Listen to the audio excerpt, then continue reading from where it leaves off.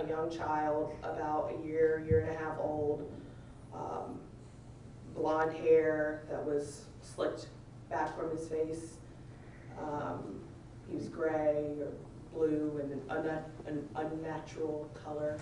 And there was a Good Samaritan white male in his 40s, dark hair, that appeared to be giving the baby CPR.